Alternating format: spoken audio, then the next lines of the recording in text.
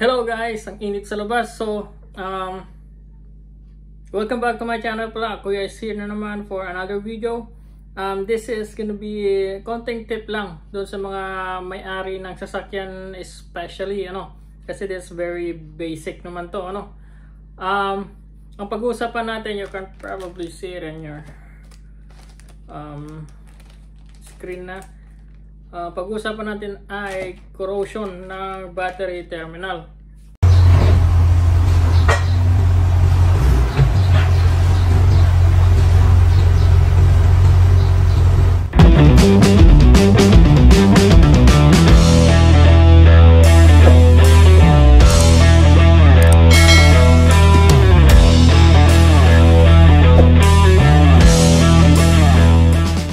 Okay, mahalaga yung mga terminal natin na malinis.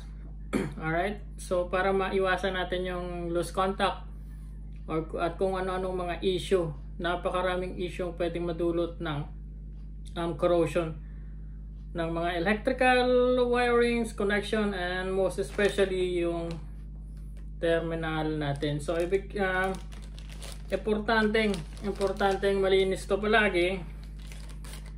Para maiwasan natin yung aberya, lalong-lalo na pagka nagmamaneho tayo, para baka biglang mamatay o stuff like that. Electrical issue is weird, you never know when it's gonna happen.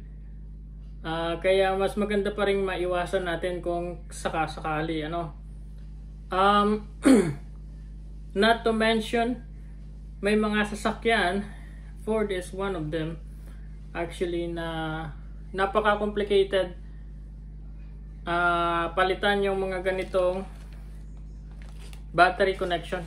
Hindi siya available as serviceable unit or serviceable component. Yung ibang sasakyan talaga, pagka ito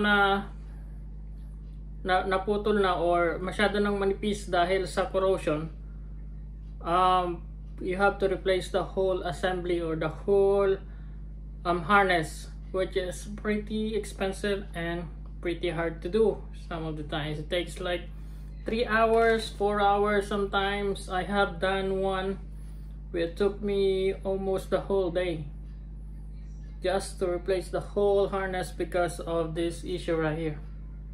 So masyado nang corroded yung terminal at hindi na pwede pang maisalba. Although it's a warranty job, kaya we don't have a choice but to replace the whole thing. Siguro pagka customer pay at out of warranty na, we can probably make something up, using universal stuff. But it's better to prevent it from happening in the first place anyway. So, ito, kinuha ko lang to doon sa trabaho. Nakita ko nung isang araw. So, kita nyo, sobrang corroded. Bakit ba nangyayari to?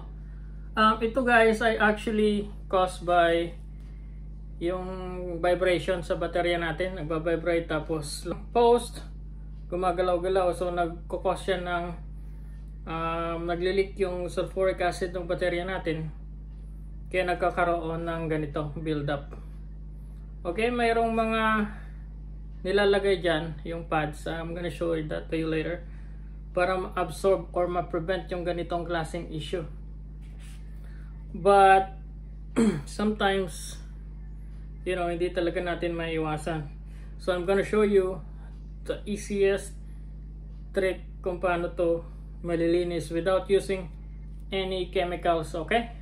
No chemicals, nothing at all. We don't have to brush it. You don't have to do any chemical stuff. You spray on it and then you brush it. Nothing like that. Alright, so all you need to do is remove it from the battery post and then just get water. Alright, at ibabad nyo lang to sa tubig. Hot water is the best, but you can get away without hot water. Tap water lang is okay na. But I suggest na tanggalin nyo doon sa battery post kasi may corrosion din yan sa loob. Yung iba kasi binubusan lang tubig while nakakonect sa battery. That's not really good because tinatanggal mo lang yun nandun sa ibabaw. Hindi mo nalilinis yung connection mismo doon sa battery post. So I'm gonna show you how. Of course, that's gonna be easy because wala na naka-connect na harness. So but I'll show you how I did it on a car later. Okay? So kuha tayo ng tubig, tapos papakita natin kung paano siya mawawala using just water. Okay? So ito guys, so kumuha lang ako ng tubig, nilagay ko sa ziplock. It's recommended na gumamit kayo ng gloves kung gagawin nyo to kasi makati yung sulfuric acid, but yeah. So ito, tubig lang to, wala tong kahit na anong sabon or anything. So I'm just gonna put this inside, tapos you actually gonna see parang magiging brand new after how many minutes. Alright, so lagay lang natin siya dyan. Mas maganda pag pas mainit or running water, mas maganda, but this will do. Okay,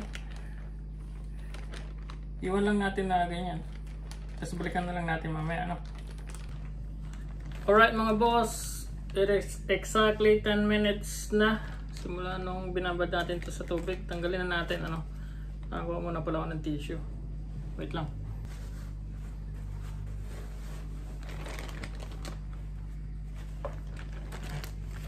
Okay, tanggalin natin sa tubig.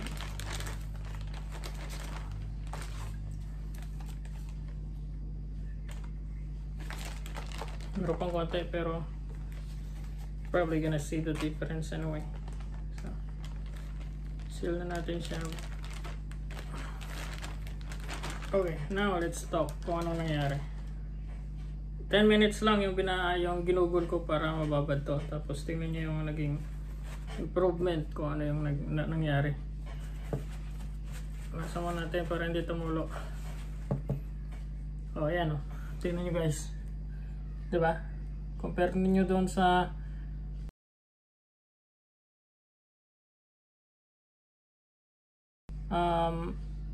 kanina, yung napakakapal ng corrosion. Yan, wala kayong ginawa, binabad nyo lang sa tubig, parang brand new na. Although meron pa rin konti, may spot pa rin na may corrosion sa loob pa. At this point siguro pwede na kayong gumamit ng brush or ibabad nyo pa ng konti, mga mahaba-haba pa. But my point is, look at the difference that it made. Napakalinis na ngayon, nawala yung corrosion, nawala yung kulay blue, at nakita nyo parang brand new, diba? At tignan yung nangyari sa tubig, na-transfer sa tubig yung kulay blue, nawala na dito. So yan yung nangyayari ng mga boss. May chemical reaction na nangyari, at yun, na-transfer sa tubig yung corrosion. Yan, diba? Malinis na. Importante rin talaga na tanggalin sa post kasi may sa loob niyan nagko-corrode din sa loob dito kung saan papasok yung post. Yung iba kasi iniwan sa post nakakabit, hindi nalilinisan yung loob, so lost contact pa din, di ba? Malinis nga yung labas pero lost contact pa din sila kasi nga yung corrosion doon sa loob, kung saan doon sa terminal o doon sa post kung saan nagko-connect, may corrosion pa rin, di ba? So yun lang, gusto ko lang i-share yan, sana makatulong sa inyo, doon sa mga car owners na makatipid. You don't really need to take it somewhere else, it's pretty easy to do. Just remove the battery and you can just do it yourself, right? So perhaps it will save you some money and headache in the long run, diba? So once na nagawa nyo ng ganito, pagka malinis na ganyan, diba? Kailangan nyo nang maglagay ng pads na sinasabi ko, yung green and red battery anti-corrosion pads. Ilagay nyo dito sa ilalim, tapos sa kanyo ibalik yung terminal para at least hindi man yun 100% magpe-prevent ng corrosion. At least meron kayong depensa kahit papaano, hindi siya exposed masyado, 'di ba? Kasi absorb niya yung sulfuric acid na nagli-leak o yung battery acid na nagli-leak. So hindi lahat mapupunta dito sa terminal.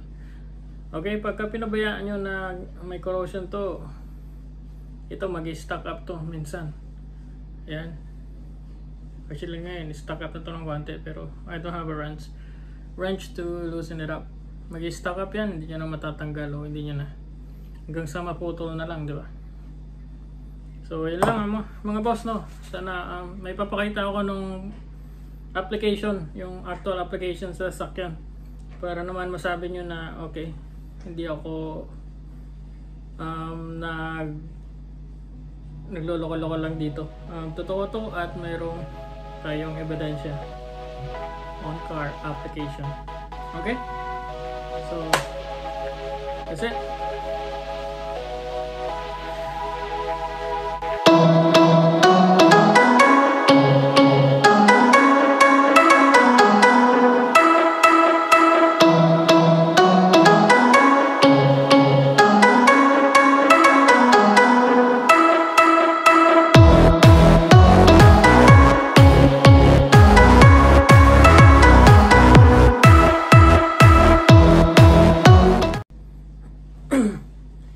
So yun lang mga boss, no? I hope you guys learned something today.